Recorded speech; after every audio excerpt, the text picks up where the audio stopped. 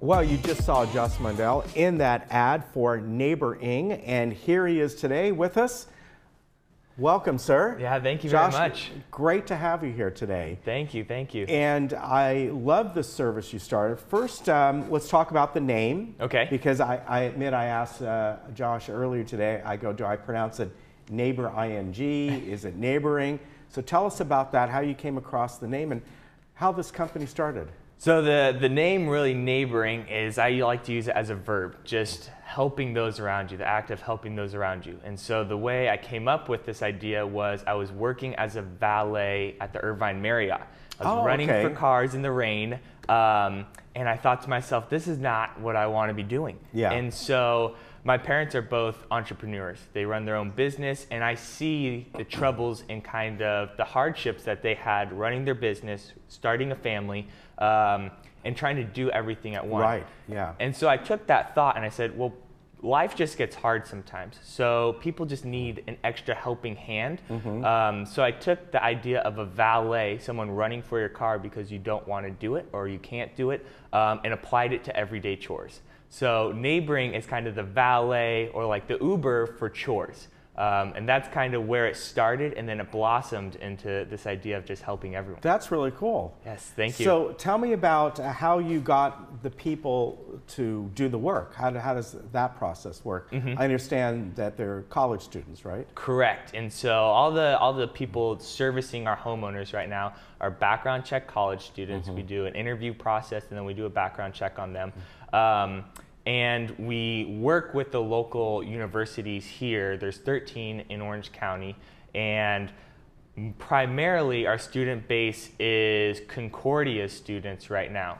But we actually did a survey, and 95% of students would want to use the service to make some extra money, because when you tell a student, hey, do you want to make $15 or $20 helping people in your community when your schedule allows, it's a win-win situation both ways. So, yeah, I think it is. So let's talk about the kinds of things that you folks do. And I think we should also say maybe what you don't do as well. I think that's very important. Yes, yes. So let's talk about first what you do. What we do is anything non-professional. Okay. So we do cleaning, organizing, moving items, if you wanted IT help, if you wanted yard work, gardening, whatever it might be, we can do things on your to-do list or your chore list, so that you kind of would have like a grandson help you with. Okay. Yes. So obviously then what you don't do, you're not going to do plumbing, electrical. Correct. That's that kind of thing. Yes. Yeah. Okay. Anything that requires a contractor's license,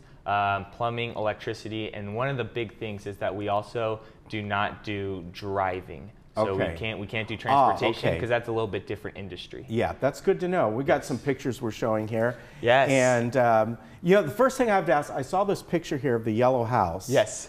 And I'm like, where do people have basements here in Orange County? Seriously, I looked at that. Where was that taken? So this was actually in the Chapman area. Oh, some of the older homes probably do. Yes, yeah, I looked at that. I'm going, wow, I wish we had a basement. Right? And so, yeah, they needed help moving out, actually. They just had a lot of stuff. And so it was really helpful just to have two of these guys come help do some heavy lifting, and they got paid for their hard work, and the homeowner got her whole house cleaned. That's nice. It was awesome. Now, how long have you been doing this? When did this start? So I've been working on this project for about 2 years. Okay. I just recently graduated from Concordia University Irvine in May, and also I'm an MBA student there. So during that whole time, I've been working on this idea, and we actually started live doing chores at the beginning of December. Okay. So we're about 5 months into this right now. Now, although we're still a ways away from the holidays, I would think that you also help maybe set up Christmas trees. I know you put up Christmas lights. This community, they might have a little bit on their balcony. Yeah. But people, you know what? Putting up a Christmas tree or taking it down or whatever it might be, that could be really helpful. You know, again, it's a long time from now. No. Holidays come by quick, don't they? Absolutely. And so some of the things that we do, yes, Christmas lights, people who want to decorate their house or typically can't. The Christmas lights, the Christmas trees, the things around the house that you might want to do for the holidays. We also do like event help as well. So like if if a homeowner wants to throw an event or have people over, it's really nice just to have someone to be like kind of the waiter or clean up after the party members. Oh, that's really nice. Yes. Like help with the dishes, even that. Wow. Yes. That's very helpful. So it's kind of an all-in-one, you know. The same idea as hiring the neighbor kid down the street to come help you. Yeah, I think that's really good. Now, your cost is $20 an hour, which is very inexpensive. Yes. For any service. Now, is that per person? Like if you need 2 people, it would be $40 an hour. Correct. Okay. Yes, yes. Yeah, that's not much at all. Yeah, no, it's a great price point, and we find... I'm wondering how you make money. Because you got to pay the people too. No, absolutely. And so it's kind of my heart in this is I just want to help people. So the college student, I really understand those needs because I just was a recent grad, and college students are short on money. Yeah. So I guarantee $15 an hour plus any tips to the college student. Wow. So if they can make 2 hours of work and they get $30 plus say $5 in tips, $35 for 2 hours of work, that's some awesome money for them. It is, yeah. To a homeowner, it's not bad or breaking the bank to get 2 hours of help. No, not at all. No. And so that's where I'm really coming at this, is that I just want to help the homeowner get the things that they need done around the house at the price point that they want, when they want, and then the college student gets paid for their work. And the cool thing is that NeighborING allows the homeowner to pick what day and what time they need the help, and then our service finds the students who can help them at that time. Now, how do you find the service or find the students? Because you have your database right now. There's not an app, right? Correct. I assume that No, yeah. You're looking towards that one day. I'm sure you are. We have an app in the making right now. So people could just go, I need this at this time, and just like an Uber type exactly. thing. Yeah. And hopefully, you know, be kind of more that on-demand type of thing once we get a little bit bigger. I bet you'll do it. Yes. And so right now we have our website, startneighboring.com, and then we also have our call-in number. Okay. And so the way we find college students right now is we do college fairs. It's usually a lot of referrals, word of mouth. But yes, we see during the summertime, there'll be a lot of students who need some extra money, who might not be able to get that part-time job that they're looking for. Yeah. And so they're really wanting to make an extra couple dollars with NeighborING. Okay, getting back to the IT help, if someone, you maybe say, I bought a new computer, I want to set up my Wi-Fi or something, obviously you're going to bring in students that know this. Correct. Figure out if it's a Windows product, an Apple product, whatever it might be.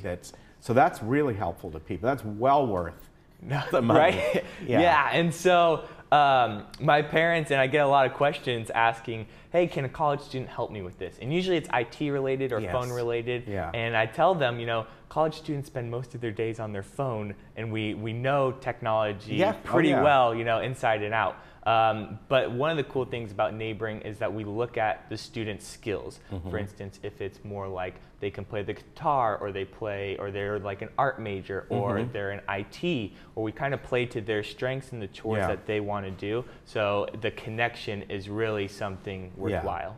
Really cool. Now, the way people pay for it, you accept a credit card, debit card, of course, and you probably have the little square thing or whatever it is on their phones. And so that's the only way, except cash for a tip. So we do the processing system allows for the tip to go through. And so we just use that for our records.